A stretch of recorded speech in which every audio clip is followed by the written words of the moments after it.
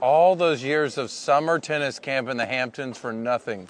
This girl looks mean though, like she only swipes left. Just to prove to herself she doesn't need a man. She's been dating a woman for 3 years and she's like, I'm not even gay. I'm just dominant. I'm an alpha. Look, I didn't know they were making Vikings and vegan now. Frankie heard there's a place with a giant kitchen that you can lose weight in. He's really disappointed right now.